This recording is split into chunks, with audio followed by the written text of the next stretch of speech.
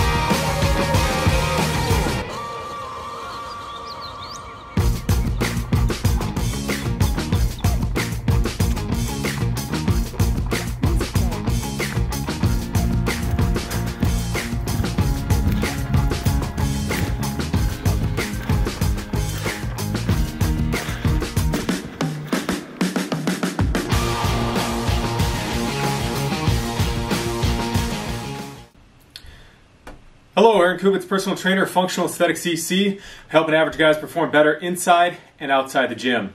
Today's video, I'm going to be talking about the third mistake that people often make when they're trying to build muscle. Now, I am not a competitive bodybuilder. I have some interest in that. I started out as 145-pound long distance runner.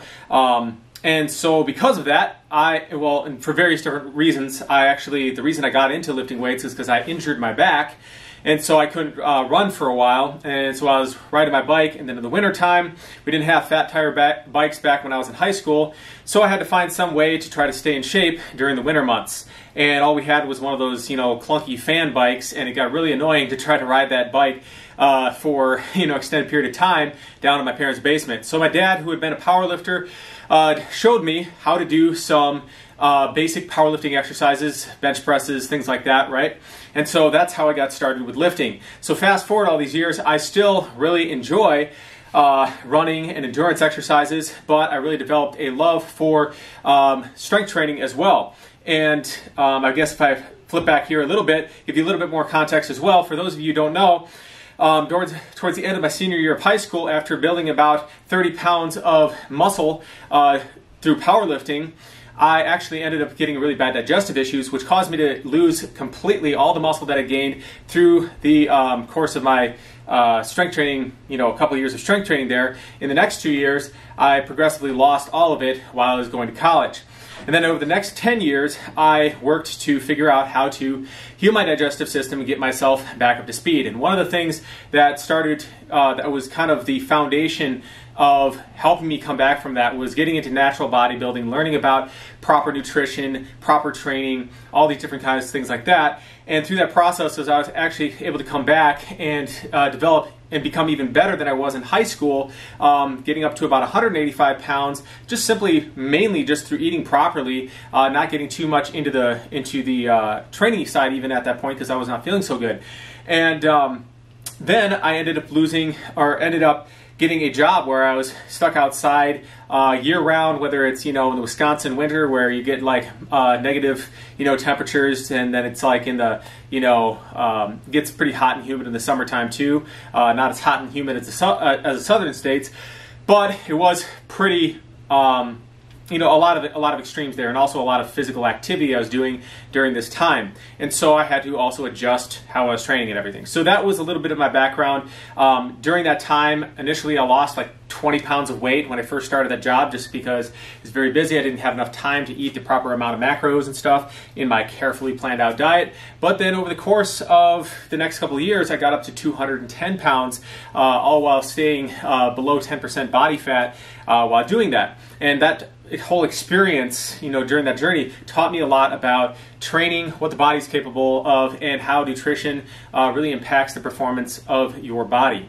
So I say all this to preface the fact that I am not a competitive bodybuilder. My main goals are not to become the biggest or the strongest, rather to become more or less a hybrid athlete, right? So while I do not train strictly for, you know, strength and hypertrophy, I do know a thing or two about it, having built about 60 pounds of muscle, or, you know, not pure muscle, because you're going to gain a little bit of fat during that process and stuff, but from that 145 pound weight, after losing all the muscle in high school, building it up initially, you know, from 145 pound distance runner, 175 pounds through powerlifting, losing it all, building it back, losing it, and then building it back again, and just all the different ups and downs of my training career over the past 15, 16 years that I've been doing this kind of stuff. So today, I'm going to be talking about the third in a series, as I talked about at the beginning in the intro of this video. This is the third part in this 12-part series on 12 common mistakes that can stall or hinder your growth in the gym. And so today we're going to be talking about the importance of having a structured plan, having progression, a plan of progression in your training to make sure that you are not stagnating.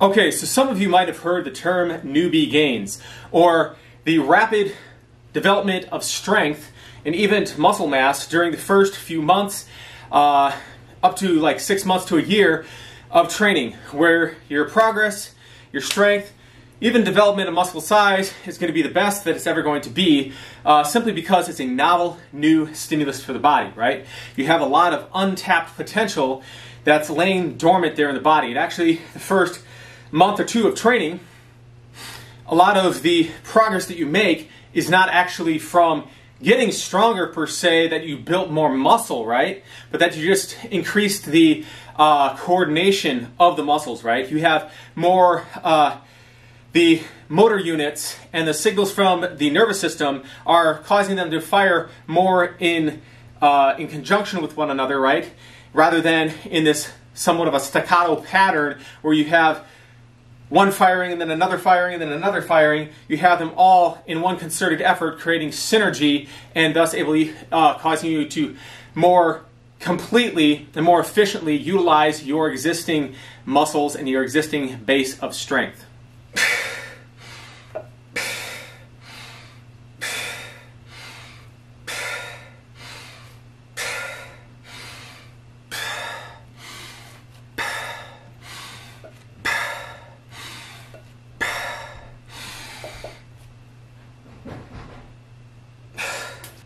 So they've actually shown that untrained individuals, even working with very light weights, between 40 to 50% of their 1 rep max, if they're training for very high repetitions, can actually see increases in muscular size, even with very light loading.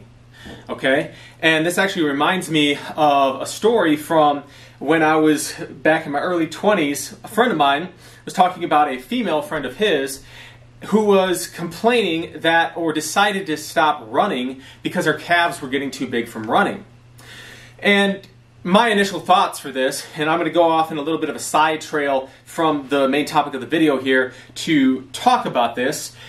My initial thoughts were, if your legs are growing bigger from running, which is a natural activity and which is an aerobic activity, right? It's not particularly designed to get you bigger muscles. That's probably the size that your body is meant to be. And or you might need to decrease the amount that you're eating or something like that, right? Now, because people who are very heavy, if they start running, right, it's like you're doing these calf raises with a lot of weight on the body, and that's why a lot of times people who have a lot of extra weight will often have very large calves as well, simply because of carrying the weight of their body. But with that being said, if you're doing natural, normal activities, and one of the things that I think is like a basic metric for evaluating your fitness and strength, right, is to be able to handle your own body weight in a variety of contexts, right? Not everybody wants to be a powerlifter, strongman, or a bodybuilder and to really take their muscular development and their strength to the limits. However, I think everyone should strive to be able to handle their body weight, being able to do things like push-ups, do a handstand, being able to do pull-ups, pull yourself up over the bar, and then if you want, you can get to a little bit more advanced things of that nature and stuff, but just the ability to handle your own body weight, pull yourself up over a wall, whatever the case may be, is a general base level of strength that most people should be able to achieve and should aim for in their training. So today, this thing of body positivity is somewhat of a pushback on the somewhat unrealistic standards that have been portrayed, and oftentimes because of the use of performance-enhancing drugs and things of that nature, right? And so you have these extreme measures of beauty, you know, right? And women tend to be a little bit more susceptible to this than men do, but it even tends to come around with men as well, right? They start seeing these guys who got the six-pack abs, all this different stuff like that, and maybe they start feeling a little bit self-conscious about it. Now, it is interesting that at the same time we have this body positivity thing going on, we also have, at the other end of the extreme, very young individuals, very young guys, even in their 20s, who are starting to feel like they have to get on steroids simply because of what they see on social media, right? A lot of these guys, if their physique looks too good to be true, very often it is, right? Just think about like with Liver King, right? I was thinking, man, initially I really wanted to believe that he was natural because I was looking at him, I was like, well, yeah, he lives a pretty ideal life. He has lots of resources. He gets out in the sun all the time.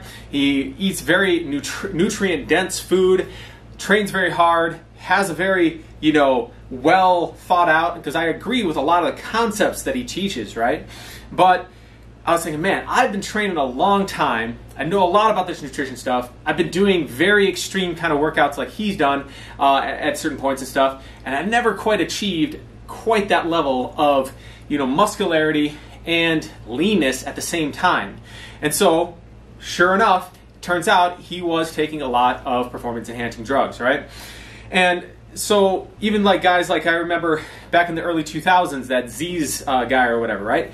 He was on drugs as well. So a lot of times guys will look at this and they think, man, I got to take this so I look like that. So at the same time we have the body positivity movement going on, we also have the other end of the spectrum, where guys are feeling like they have to take drugs in order to look a certain way, right? And in order to keep up with things. And this is my take on this, right? A lot of times when people feel self-conscious, I think when let me back up a little bit. When we think about the ego, right? We typically think of somebody who is full of themselves, right? They're cocky, arrogant, overly confident, something like that, right? But if you think about it, very often the reason somebody rubs you the wrong way, their achievements or whatever they're showcasing, is because sometimes it's an affront to your own ego. It makes you feel bad about yourself. It hurts your pride, hurts your ego, makes you feel like you're not good enough, therefore you dislike that, right? There's a principle also that if you make somebody feel good about themselves, they're automatically going to feel better about you. So vice versa, if you make somebody feel bad about themselves, they're automatically going to feel less good. They're not going to like you as much, right? And so if you look at this body positivity thing, right, it's very oftentimes people who have tried to fit the mold or achieve these certain body standards or performance standards, right, and were unable to do so themselves, and so then they push for this thing that anybody, like any way you look, you're healthy at any size, any shape, any weight, anything like that, because they weren't able to achieve it. And it's a very similar thing to with people who are don't like people who are rich, and they think, oh, this guy's a scumbag, he's a crook, whatever the case may be. But at the same time, they want to be rich themselves, right? And so we have to consider that as well. Now, my take, and because while at the same time, some people are saying we should be okay, it's okay to look however you look, other people are taking drugs so they could look a certain way that's unnatural and unachievable through natural means, right? So we have both of these things, the ego driving this thing and the ego driving this thing, right? Now, my take on this is that we all have unique genetic potential for aesthetics and for performance, right? And this comes down to the fact that we have different distributions of ratios of different muscle fiber types. Some people have higher levels of fast twitch muscle fibers, which is going to make them excel at things like strength training, sprinting, playing soccer, wrestling, football, things like that. And then you have people who have a high distribution of slow twitch muscle fiber types, which makes them excel at things like extreme endurance events, right? Be able to run a marathon at a very fast pace for a very long period of time simply because, and different factors like that, right? Most people lie somewhere in the medium of that, right? But there are these extremes, right? And so that's one thing. Then you also have differences in where do the muscles insert, right? So for example, somebody taking all the drugs in the world, right, and having the perfect diet and the perfect workout routine, doing everything the same as Arnold Schwarzenegger, is probably never going to achieve the level of development that Arnold had in his biceps. I still think today that there's, definitely people who have better conditioning than they had in the past, people who have, better leg development than Arnold had, better, core, six-pack, all that kind of stuff. But I still think to this day, Arnold Schwarzenegger has some of the best biceps in history. And a lot of that comes down to your genetics, right? Same thing with Flex Wheeler, right? The guy had just these muscle bellies, perfect, tiny little waist, all this kind of stuff. And then you compare him to another bodybuilder, Branch Warren, right? The guy was able to get in very good condition, but his bone structure, his hips, made it so that his waist was wider, right? He was very lean, very conditioned, but he just didn't have that small waist to enable to have the X frame, right? And so, was he not in good shape because he didn't have that perfectly aesthetically looking body? No, he was in phenomenal shape. He was in great shape and stuff, but he just didn't have the genetics to have that fit that certain look. So when you're doing your training, right, and when you're pursuing your fitness goals, think about becoming the best version of you.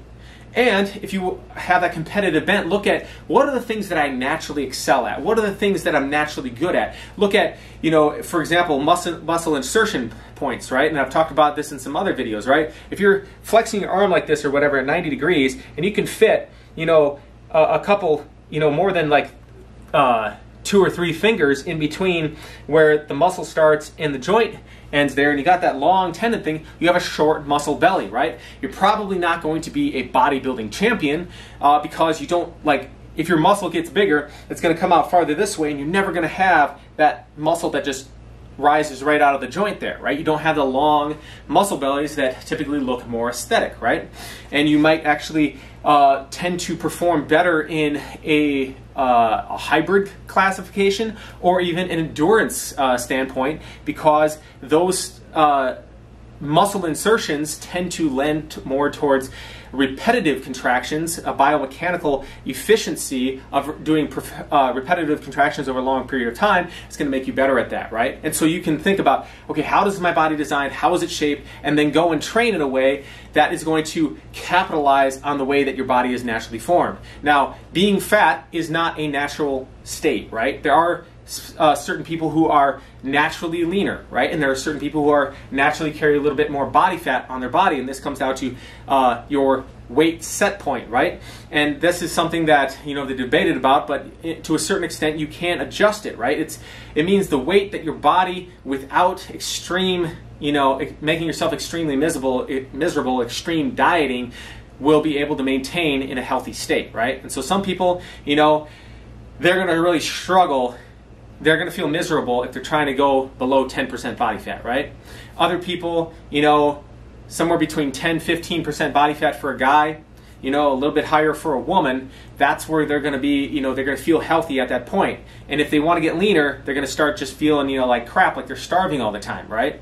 And so there is that. But anybody should be able to achieve a healthy body fat percentage, which is somewhere for a guy, 15% body fat down to about, you know, 5 or 6% body fat. And most people aren't going to be in that 5 or 6% range. But if you can get down to 15% body fat, there's no reason you should be at 30 or 40% body fat. If you are, it very likely means that you have poor nutrition habits, or you're not training and exercising consistently, not sleeping enough, or you have a thyroid condition.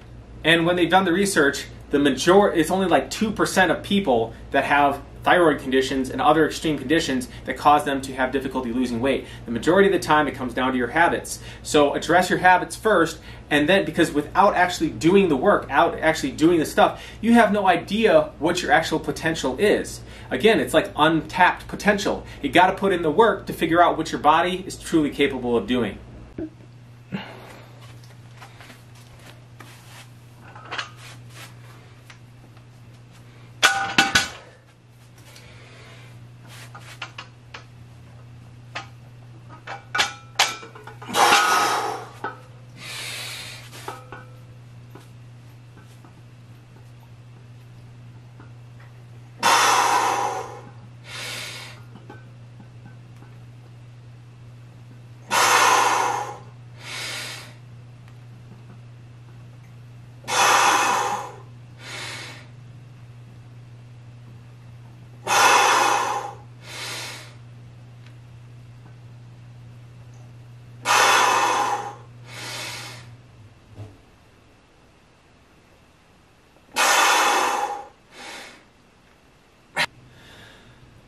Okay, so now getting back to the topic of progression.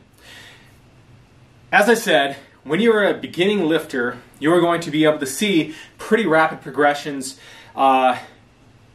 irregardless of having a particularly well-structured program.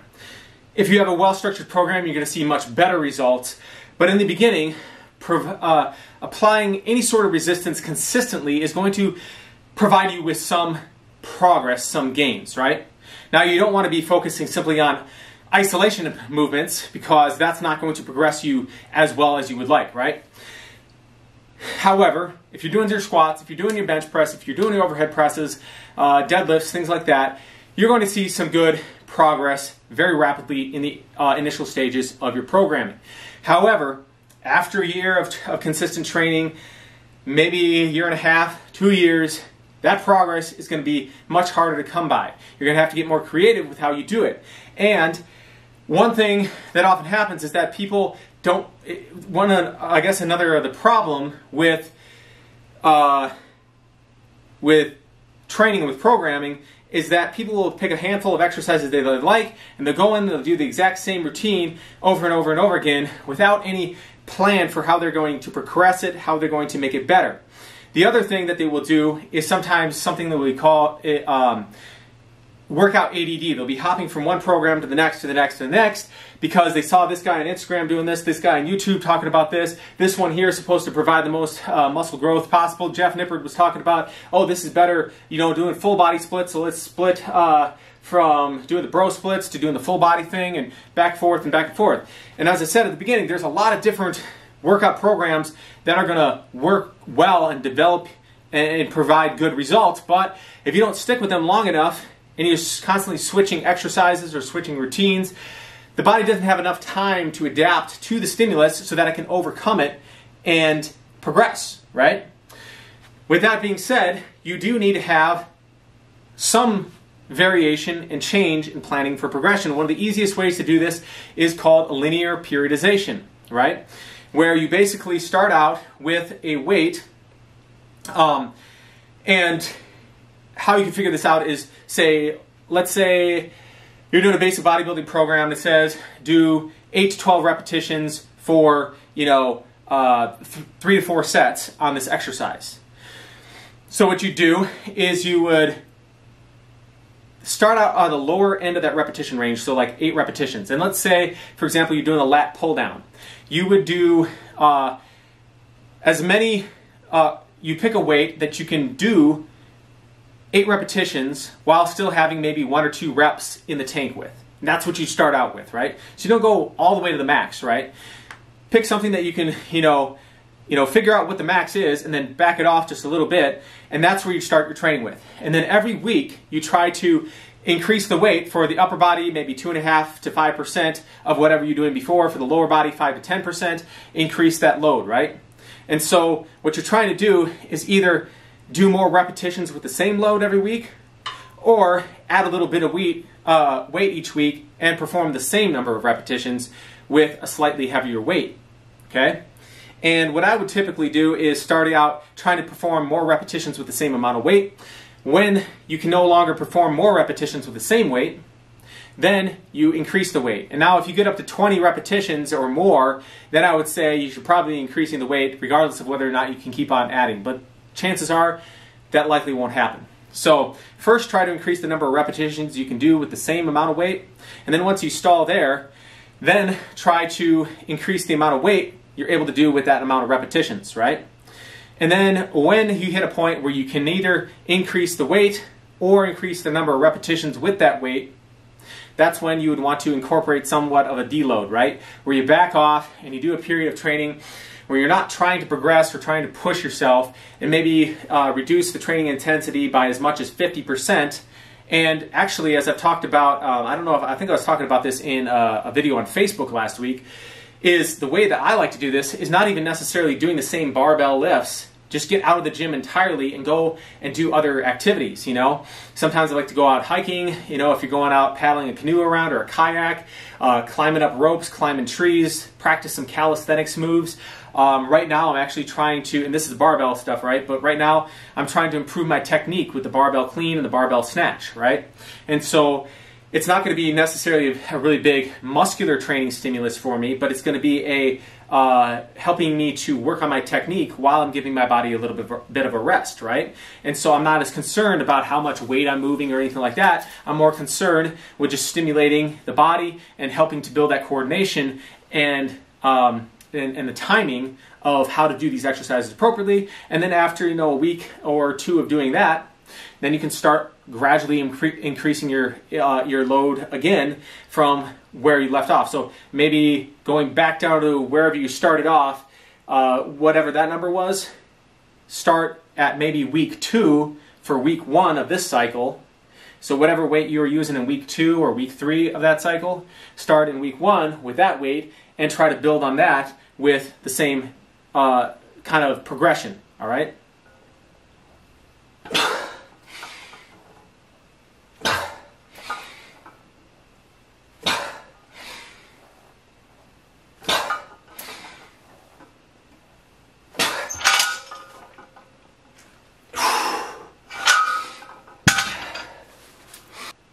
Okay guys, so in summary, change is good.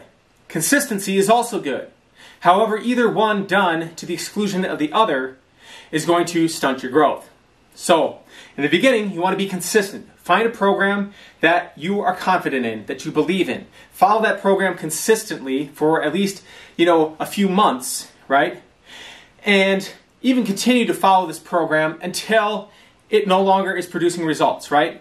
When you are stalling out on your programming, you're not getting any stronger, you're not building any more muscle, then go back to the drawing board, and change it up, right? Switch it up, but don't just randomly switch it up, because randomly switching things won't lead to results. As they say, all exercise is good for something, but not all exercise is good for everything. So when you make this change, when you switch it up, make sure that it's in alignment with what your goals are. And it's okay for your goals to change over time, but just make sure that whatever changes you're making makes sense for where you're trying to go.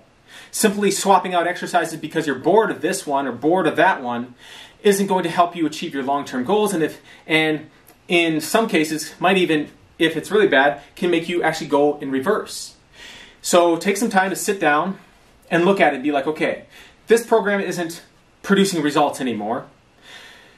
What are the areas that I feel are the sticking points or the limiting factors that are holding me back, right?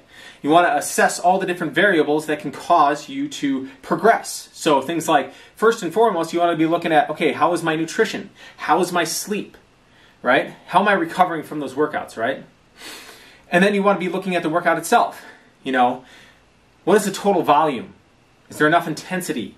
You know, what reps am I using? How many sets am I using per exercise? What is the rest period in between these sets that I'm using? And then what are the specific exercises that I'm using, right? Because certain exercises are going to provide more benefit to certain muscle groups than certain areas of a muscle fiber than other exercises, right? So for example, deadlifts are going to work your hamstrings, right? But they're also going to work a bunch of other exercises and other muscles. And that's why we like to incorporate compound movements, because they work a lot of muscles. They're the best bang for your buck, right? However, if you truly want to optimize your muscular development, you need to be increasing more volume. You also need to be hitting the muscles from different angles, different stimulus. Novel stimulus is going to cause the muscles to grow a little bit more, but do it in the right fashion. The other thing is, Romanian deadlifts are also going to hit the hamstrings in a very similar way to deadlifts, but slightly different. You kind of take the quadriceps out of the equation when you're doing the Romanian deadlift. It's a lot more focused on the hamstrings and the glutes, right? And then still further yet, if you're doing Nordic curls or you're doing lying hamstring curls on a bench or something, that's going to provide a different stimulus yet. And so you can think about too, like, what is the level of intensity of these exercises for how you want to order them in your workouts. When you're looking at the hamstring curl, there's different heads that you have on the hamstrings, right? It's not just one muscle. There's different parts of that muscle, different heads, just like the biceps, right? So with the hamstrings, certain ways that you angle your foot position is going to hit either like the outer heads, the inner heads, things like that. And so if you're seeing, man, my development in this area is a little bit lacking, how can I best hit that group and increase it? Same thing if you come into like a bench press, right? If you are getting stuck just before lockout, maybe your triceps are too weak. If you're getting stuck down to the bottom, maybe you need to do some paused reps or something like that to help, or maybe some block presses to help you to build that starting strength out of the bottom. Maybe working on doing some negatives, have some pins set up, focus just on the negative portion, and then maybe just pushing against that resistance at the bottom. You're not worried about crushing yourself with that load. But you don't have to worry about pushing it back up. You just lower it down to the bottom, push as hard as you can, and then just leave it on the pins, right? It's not going to get the full range of motion. That's why you want to go with a little lighter weight that you can handle. Work on those pause reps, right? And so that's what I mean by making calculated decisions and calculated changes to your program. Not just switching it up at random, but make sure that when you switch it up, when you change it, that it makes sense for your intended goals. Alright guys, if you enjoyed this video, hit that like button in below. It really helps the algorithm for other people who might enjoy this kind of content. If you'd like to see more content related to workout design for either losing fat, building muscle, athletic performance, particularly hybrid athlete style athletic performance, how to eat for both building muscle and losing body fat, how to train around injuries should you sustain them, and also how to prevent getting those injuries in the first place, then consider subscribing to the channel by hitting the button in the lower right-hand corner of the screen, and we'll see you all next time for more health and fitness information.